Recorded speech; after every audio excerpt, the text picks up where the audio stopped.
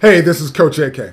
Have you found yourself in a rut and wanted to get to the next step in really improving your life? Have you faced adversity? Well, if so, I think we're all going to get to that point in our lives. Today on the show, we have Anthony Trucks, author of Trust Your Hustle, A Life Forged by Fire. Now, Anthony Trucks has an amazing story and also has an accomplished background. 3 times in the NFL, also the owner of Trucks Training, and is an international speaker. He's going to be talking to us about overcoming adversity and living the life we want to live. Anthony Trucks, how you doing today? I'm doing very well. How are you? Man, I'm doing good. Now, Good.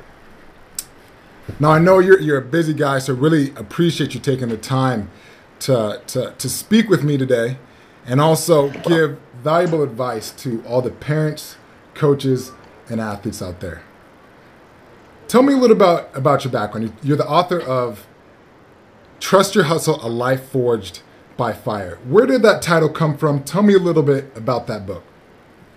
The title came randomly in a meeting I had when I used to own a gym, and I had huge retreats with a mastermind group, and it popped up, and I didn't do anything with the name for a couple years.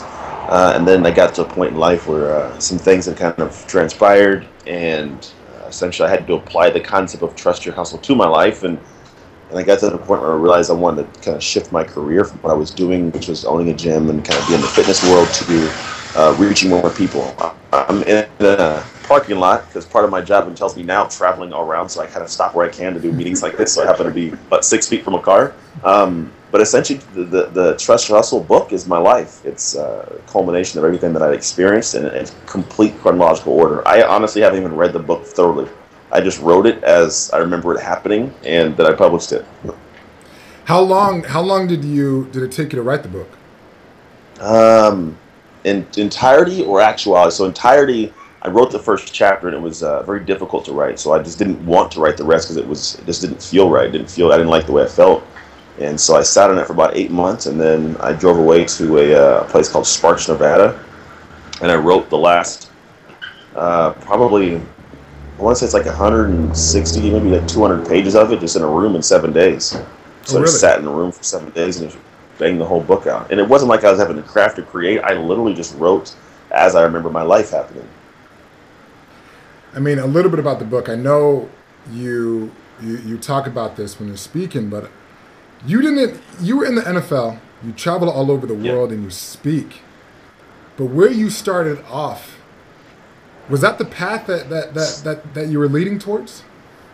No. The thing that I tell people and what I do now is as I travel, I want you to live an unexpected life once you learn to trust your hustle. And so from my beginnings of foster care and a bunch of abuse and torture and being adopted by an all-white family and dealing with things, having a child when I was in college, and I mean the stories of ups and downs, they do not stop until like today. They're still going, and some would actually take a lot of people down. But the reality is, like, it's just it happened, and it came out in a book that was kind of thoroughly there. And I mean, it's not something you would expect a person like me to be doing now. You wouldn't expect if I wrote on paper, hey, this is what happened to me. If you read the book, you wouldn't expect this person to come out of it. And it's not because I'm special or like some Adonis. I'm not full of myself. It's just I have applied some really weird mind hacks in my life that I didn't realize I was doing until later on in life. And now I go out and I share those concepts because I'm not doing what a person who I've experienced typically would be doing. So the title, Trust Your Hustle. What does that mean? Describe what Trust Your Hustle means. Trust Your Hustle was at first it was just like exactly what you hear it as, like, trust your hustle. But I was like, what does that mean? How do you tie that in? And Trust Your Hustle essentially for me is this concept of if you want to achieve something massive in life at any given time, you have to apply a ridiculous amount of hustle, hard work to get it. Is a truck going by? Can you still hear me? Yeah, I can hear you. Like I said, Anthony, we're appreciating that you're able to take the time. You do a lot of stuff throughout the day. You travel all over the world, so getting an hour to speak to you is a blessing. So we can hear you though. Okay, cool. I was making sure. I don't want to cut it off. But essentially, Trust Your Hustle came around when I desired to find out what it was about me that allowed me to do the things I do. Like, why is it I am able to come from those things and play in the NFL or write a book or open a business and run it well or travel and speak or create things. And so I found that for me, a lot of it is like I have this distinct like faith in myself. Like I trust that I can do things. And so I started like boiling down what does it mean to have that. And what I found was, faith is this thing that'll make you move forward without knowing the end result. It's just this knowing of if I put the effort in, it'll come to fruition the way I want. And so I sat back and I said, well, why is it that people get faith? And, faith comes from belief. A lot of people lack this self-belief. So if I have no belief, I can have no faith. And it's not like religious faith, but just belief and faith. And so I started saying, well, why is it that people lack this belief? What is it that underlies belief? And what I found underlies belief is trust. So if somebody tells you something and you believe them, it's because you trust them. And so a lot of these things become these external factors. I trust someone else, therefore I believe in them. I'll have faith they're going to do what they say they're going to do. And then I realize a lot of people don't flip that inwards. They don't look at what they have in themselves. They don't trust themselves or trust their abilities. Therefore, they can have no belief. Then they have no faith. And then when it comes to moving forwards, they just don't move forwards. So it's like the stagnation. And so essentially, I was like, well, where do you develop trust? That's a big question. Okay, if we need trust, where do you develop it? And trust is an emotion that comes from actions. Just like love comes from actions. Trust comes from these actions you have in your past of success or failure. So if you have failure in your past, you don't trust you can do anything. But if you had success in your past, to be able to have some trust in your abilities, that leads to belief in yourself, that leads to a faith in yourself. And so essentially I was like, well, how do you have success? That's the next question. How do you have success in life? And what I find is you have to have a really deep, like what they call why. Like, ever heard like what's your why? I've heard like what's your why? And for me, I feel like the why is this arbitrary surface answer. So if I ask you why do you do this podcast, you'll give me and it'll come out quick. And what I found is that reason typically isn't the one that'll make you do it when you're sick, you're tired, you broke your leg. Like It's not going to make you do something when it becomes time. And you need to have that kind of drive to get the successes you need to have to build trust. And so what I found was that deep intrinsic driver is the one that is so heavily rooted and so deep that it's truly embarrassing to speak out loud in public. And it takes a lot for people to get there. But once you get to that one that's like, oh crap, I don't even want somebody else to know that that's what drives me, that's the one that'll make you move past literally every single obstacle that comes up in your life. And you'll keep pushing, you'll move past, you'll have success, you'll build trust, you'll build belief, you'll have faith, and then you can trust your hustle. No, it makes perfect sense. I remember when I was in college at the University of Oregon. Me and Anthony actually, he was a football player at the University of Oregon. I ran track and field. And I remember my why, especially when we got to nationals, was for me, I wanted to be, top in the country. But ideally, when I had to ask a few reasons down in the why column, was I was doing it for my parents. And I realized that 6 kids in college, we didn't grow up very rich. And that additional why was every single time I was running down that home stretch in that 400, it was my parents' mind. It was my parents on my mind to get to the finish line and not to be number one in the world, because they made a lot of sacrifices for me to get there. So that why makes so much sense. So what would you say understanding that why or something else is the reason that holds most people from reaching their dreams? No, it's a combination of a bunch of things. I think the two most predominant factors are, because you could have drive. A coach in college of mine used to say, effort without focus is wasted effort. So if I have this drive and I'm working because I know my why, but I have no path in place or no clear-cut direction to get there, I won't move. So a lot of people know why, but then what happens is they don't move. So they still remember the why. Now they beat themselves up, and then they start taking their way away, like they start getting less and less trust in themselves. And the reality is, if I tell you, hey, AK, I want you to cross that river over there. It's a rushing river, 100 feet across. You're like, well, I don't know how to get across that. But if I turn you around and show you a bridge, will you cross the river? Well, yeah, the bridge is right there. Like, I see this bridge. So a lot of people that, it could be like my son's on the other side of the river choking, but if I still can't get over there because there's no bridge, I'm not going to go. Like, I'm going to get washed away and die. So for a lot of people, they have the why, but they have no structure, no plan, no idea how they're going to get to the end result. I mean, you were talking about the bridge aspect, or even when I'm thinking about something as well is you speak all over the world. You're doing it more full time. And I think most of us know the number one fear that most of us have, the number one fear of all Americans, even more than death, is public speaking. And this is something that you do as a profession. What do you think, what did you do to overcome that fear? Or what can people do to take the necessary steps to overcome their fear? You got to find out whatever it is that holds you back and find the obligation to have to do it. An obligation is different than like a rinky-dink desire. So, for example, like when I speak, I get up on stage and I'm very vulnerable because I'm talking about things that have happened to me in my life. And a lot of people, they fear it. If, for example, let's say you're the best lumpia maker in the world. You make lumpias. Don't ask why, I just chose lumpias. Okay. And then somebody says, hey, can you get up and talk about how to retread a tire? Well, if you get up in front of somebody and you don't know how to do that, you're like, I don't know how to retread a tire, you're going to be nervous. Mm-hmm. But if you understand, like a lumpias, and say, hey, I want you to tell me how to make lumpias. Oh, I can kill it. I'll tell you. And they'll go nonstop about lumpias because they know about it. It's this competence. They know something, so they gain this confidence. So when I get up on stage, I'm very competent about what it is I'm talking about because it's me. But on top of that, to get over that, also that fear of the unknown is, I don't feel like the story I have to share is something that I can choose to give or not to give. It's an obligation for me to share it with the world because people benefit from it. I get emails literally that say, you saved a life today. That was all I got in the heading last week. Was one of them was, you saved my life today. Mm. And so for me, it's like I don't have the choice to share the story. It's not like I kind of want to today. It's like God put me in a position to experience this stuff, to give me the strength to come out, to share this story because people need to hear it and it helps them. So therefore, it's not my story to decide if I want to or don't want to tell, but it's an obligation for me. So when it comes to goals, you connect it to something that is like, it has to be done. It's an obligation to be done. Not like a kind of, or I'd like to, or I need to, but like, there is a reason that this thing must take place. Right. So this seems, what you're talking about is how it needs to be done. Yeah.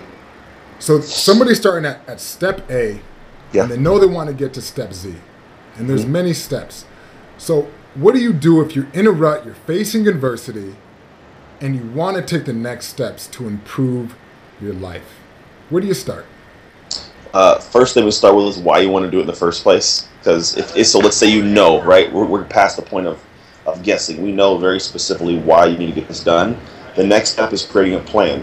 And that's that clear cut. It's you've got to create some kind of plan, but with the realization that the plan's going to change. It's not going to be perfect. There's literally no perfect plan. But if you have something in place, you start moving forward. So even if it's like I need to get to Z, and maybe you get from I don't know A to I don't know M, right? But you're not to Z yet. It doesn't matter. Let's just keep moving anyways. We got B, C, D. We got all these. So start moving is the next portion. So once you have this plan in place, although it may not be perfect, you got to start moving. A lot of people, they don't trust that the plan's going to end up the way they want it to, and the truth is, it's not. Life is what happens between your plans. But if your why is big enough, once you start moving, you'll find the next direction to go. So if you're walking down like Indiana Jones, they're walking down those little, places that have like the stones in the ground. Well, I don't know the perfect path, but if this thing gives out, I'm going to put my foot somewhere else to stay afloat because I don't want to die. So if you start moving forwards and that stone falls out, maybe F falls out, that's fine, step to G. Right. Find a way to stay afloat, step to G. But you will only do that if it's an obligation, if your why is there. So first step is know why you're doing it. Have clarity on why you're doing it in the first place. Next thing is create that plan. Third thing is just go. Don't wait for the perfect plan because it'll never come to fruition. You'll never see the perfect plan because it's always going to change. But just move. Take an action. Just go. It's important. I mean, I work with a lot of high school athletes, parents and coaches. And you've gone through that system. You've gone through the high school system, the college system, the professional, playing professional football. And you can now look back on it. What do you think has been the biggest contributor to your overall success? Success. Success is my biggest contributor to overall success. So if I take it back to the whole concept of why, and I don't mean massive success. I mean success in getting up in the morning and going somewhere. There's times where I'm like, I don't really want to go. But I get up, I get dressed, and I get there, and then I meet somebody that if I hadn't have met them, I wouldn't get the next job, So it's like that little success of just getting up and getting there is a success. So when you have those little ones in place, those are the biggest thing for me to say, well, I got this success, because of the last 50 successes I've had. Right. I mean, it's that success story is rare in some ways. You hear about the stories of these professional athletes that have made millions of dollars, that have blown it, that do not effectively transition. I think we heard about a situation of a basketball player, David Harrison from the University of Colorado, who's working at McDonald's. Yeah. And he broke, troubled athletes. You have Allen Iverson, all these athletes. What do you think is the challenge to a lot of these professional athletes once they leave the ranks to effectively transition into life? That's a good one. I mean, I dealt with the same thing. The problem is you have to find out who you are without the sport. For me, like I get done with football, and I'm like, I'm Anthony Trucks, a football player, but I'm not playing football anymore. So I didn't know who I was. The driving force for a lot of things was removed because I've now spent the last 12 years of my life developing and honing this skill to be the best in the world at something that no longer applies to anybody else's jobs in the world besides that one. And so what I had to do was step back, and one biggest thing was drop my ego. I had to realize that at the end of the day, I'm a human being just like everybody else, so no job is below me. The next thing I had to do is I had to realize that I'm still a good man without the game. Like, I can still do great things, still be a great father, still people who look up to me. Like, I tell a lot of people, you are someone to someone. So I was still someone to my son, to my wife, to my mom, to my dad, and so I couldn't just sit there and say, well, I don't know what to do now, and just bottle my head. I had to realize that I had to realize that there was a bigger picture besides what I was doing, and then explore. Because for me, I was just doing sports. I didn't explore the world to see what else I was passionate about. And so I bottled up because I didn't know what it was, and I just didn't want to venture out or look stupid because I'd been taught in my career, my sports career, don't look bad in the field. It'll transition to not being, to being cut. So in the regular world, once you get out of sports, like, you need to go venture out with the opportunity to potentially look stupid, to learn, to see what you're good at, what you're not good at, and where you stand. And once in a while, like, you're lucky, not once in a while, but a lot of the while, if you put yourself out far enough, you'll happen upon it. You'll find something that you'll find you were blessed to do, and you were built to do. Like, I am built to do what I do now more than I ever was built to play in the NFL. Wow. So, I mean, obviously, hindsight is 20/20. Yeah. Looking back, if you were talking to the high school Anthony Trucks, what advice would you give him? Start a blog. Get people to follow you because you can make a living later on. But the high school Anthony Trucks, I don't know if I would tell them to do much different, man. I was value-wise and concept-wise of how I lived my life, I'm pretty consistent, similar to I don't have any skeletons in my closet, thank God. I've done no crazy, stupid stuff. But anything I have done, I've been really honest about it. But high school Anthony Trucks, if you're saying athlete progressing forward, it's realize that this is it's a learning, it's like a class. You may play in the NFL, but it just means you got your doctorate in football. You got to learn, and so you're at some point going to be done with that, and you can't act like a fool all your life and get tattoos on your nose. It's just not going to look right. So realize that as you're progressing through, you're going to meet people, you're going to learn things, watch how the business operates, watch how people interact, because when you get done, you're going to go into this world, and I say this world, the one outside of sports, and you will have these amazing intangibles that you won't even realize you have. Like, you'll honestly forget the stuff you know.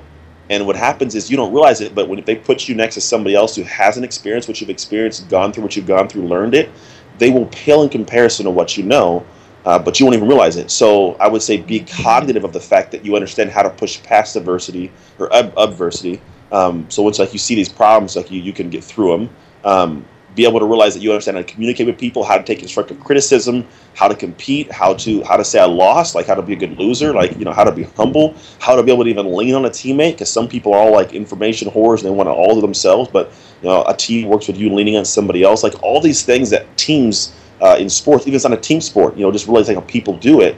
It could be a coaching, like how the coaches lean on each other when you're playing an individual sport like track, like you did. But if you see those things and you realize, like, hell, I have a good base in that, then you can pull from that and feel a lot more confident about your abilities to pursue a different career when you get out of the sport you're playing. So overall, then, what are you most proud of? What are you most... I didn't go bankrupt. Let's say 75% of NFL players go bankrupt within 3 years. I didn't go bankrupt was huge. I am also most proud of the fact that when I got done, I went and trained 9-year-olds. Like, I was an NFL guy, but I was serving 9-year-olds. I was, I had to be there on time for these kids and listen to what they had to tell me. And I had to coach him. It's very humbling to realize like I'm just a human being. I'm no better than anybody else just because I happen to wear a helmet with an NFL logo on it. You know, it's just. I'm glad I didn't get sucked up in the whole cloud of being like this dude, because I know guys like that who played the league like 20 years ago. You did, I know, but you're just a guy, man. So move on. I mean, but today, you know, you've done a lot of stuff. What type of stuff are you working on now? What are your current projects? Oh man! So now I'm developing a product to help people get more done in life once they find out what it is they want to get done. I just met with this PR woman out where I'm at, and we had a very good conversation, which it's like reshaped my entire thought process on some things. I am working on the board of a company called Power to Play. I'm in the process of recrafting another book. Speaking, I'm a father. I still consult for the power company out here, which is called Pacific Gas and Electric, and I'm creating a lot of things for them from scratch for their health and ergonomics. So I kind of dabble in a lot of things. I am a serial entrepreneur in certain areas, but I like to express myself. To be honest, it all boils down to I like expressing what I'm good at. So if I'm good at talking to people, I talk to people. If I'm good at creating stuff or doing fitness or communicating or teaching, I like to do that. It doesn't matter what capacity. If somebody asks me to find out how to teach someone to buy a pair of knitted socks, like I'll figure it out just because I want to see if I can. And so it's a matter of can I express myself in a certain capacity, and then I'm able to be smart enough to know I have to be smart. So I learn from everybody. I don't cut people off. I don't shut doors. I learn, and then from there I can match my skills with my wit and my knowledge, and I create ways to make it like monetizable, to where I can actually make an income from it. So by the time you take your last breath on Earth, what is something that you really want to accomplish? What's still on your I want to have a humongous funeral.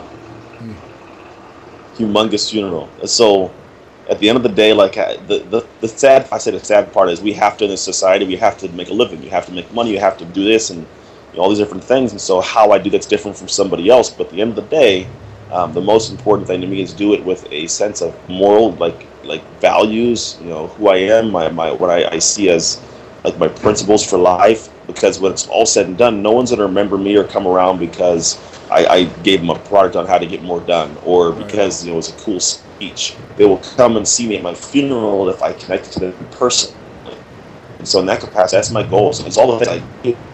I'm going to develop great relationships, enjoy, have coffee and talk on life. This is life. I think someone will get lost in realizing that we are living life, not living to live life. We're living, but we're always in the capacity. Like, I gotta get this, I gotta get this, but then my life will be okay, or then I can have this in life. But in the moment of it now, so I appreciate what I'm doing now, and in moments I appreciate my expression to create better life moments later. Right. I mean, to do that, to touch the lives you want to touch, to build the businesses and make the impact that you want to have on the world. You're a busy guy. Like I said, we're having a conversation as you're at a Starbucks, moving from point A to point B. How do you find your balance? How do you find your balance in life?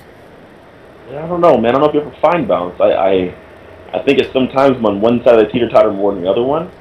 The balance is to be where I'm at when I'm at. So when I'm at a place mentally, I'm there mentally. And that was the biggest thing for me, is realizing that if I don't get something done right this very moment, the world's not going to end. Mm-hmm. And so the balance comes from momentary decisions. Like when I'm in the moment, when I go home and I'm on this call, I'm going right back to my house, and then I'm essentially going to be with my kids. And so I could sit in that, in that time frame with my kids on my computer, trying to make this product I'm trying to make, or create something new, but I'm not there. Like I'm there, but I'm not there mentally, and I'm decreasing the value of that moment.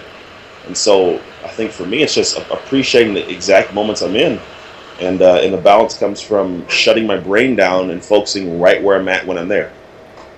Okay. So just living mindfully, appreciating the moment. Yeah. And I think for a lot of us, we're always trying to live in the future, or we can't let go of the past. But the way that we define our future is how we act in the present. Exactly, it's true. So we got to appreciate the time that we have now. So what's next for you? What's the next thing on your list? What are you working on now? Like the very next thing. The very next thing is to get this product created because it's something that I run in a couple different worlds. I'll say worlds because there's a bunch of them.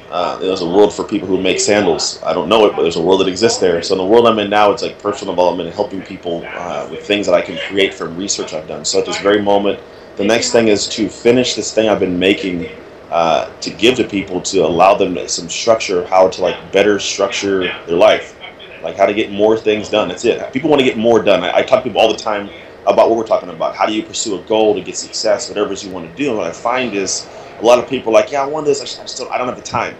And one of it's what's the perception of their time, and two, it's using the time when they have it, not thinking about what they're going to do when they have time. So we can sit here all day and be like, yeah, at some point I got to get this done. I don't know how I'm going to get it done. Maybe I'll do this, and like we're going to spend the next hour thinking about how, or I just say, damn it, I'm doing it, and I just do it.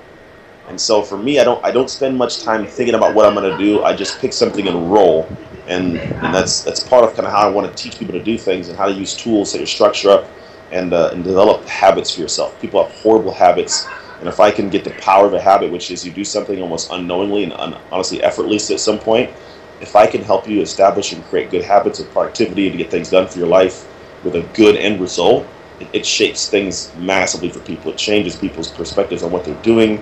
It changes their relationships in life. It changes like their ability to climb the ladder they're climbing. Like if you can get stuff done, you'd be surprised at how much more like stuff you were able to achieve and accomplish. Right. Good. I mean, final question. What's one thing, final wisdom that you can give to any of the listeners, any parents, coaches, athletes, individuals in general? Just a last nugget of knowledge you could share. Yeah. Last one would be, I think our biggest hindrance, there's probably two tie-ins. One is the ego, which is tied to the final one. The ego is, I call everyone's greatest obstacle. Mm-hmm. It's what stands in the way of you getting better. It's you telling yourself, like, oh, I got that figured out, or I don't need help in that, or I'm good. Like that ego of not want to say, like, yeah, I'm pretty shitty there. Excuse my language. I need to fix this. Or be able to say, like, hey, I need to improve here. And so that ego stops from the next thing, which is we get judgmental of people. So I may walk into a room and look at somebody and think, it's just a scrub. I can't talk to him. Or he can't help me. And I found that those judgments affect the way you perceive someone's information, affect the person you may talk to in the first place. I believe that right now I've sat here and there's probably been 5 people that have walked by me that have the answer to a problem I may have now or in the future that could literally change my life.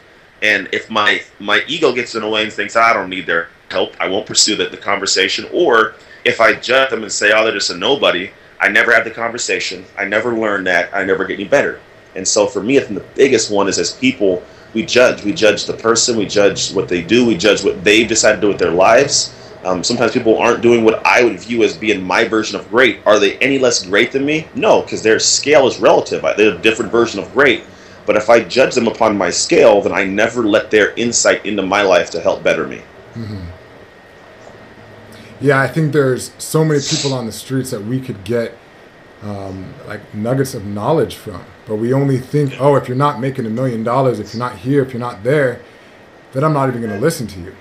But we could get some of the best advice from the person sitting next to us at the bus stop, in the grocery store, but we never take that time to connect.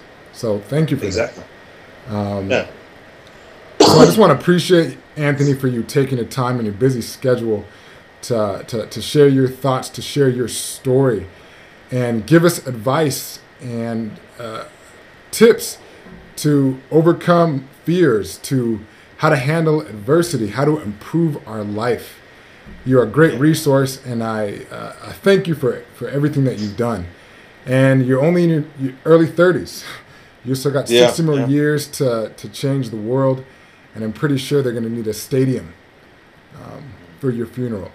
So I just want to say thank you for that, man. Yeah, no problem, man. Thank you. Okay. So I just want to say this is Coach AK with AskCoachAK.com, the leading resource in maximizing athletic performance in college recruiting. I just want to say one thing, Anthony, I kind of forgetting about this piece is, where can somebody find where you are, order your book, hear about some of the stuff that you're doing? You can go to anthonytrucks.com. Information is on there. I mean, my website is also a blog that's tied to my social media and the videos I put every day, and I put videos out every week as well. So it's all there.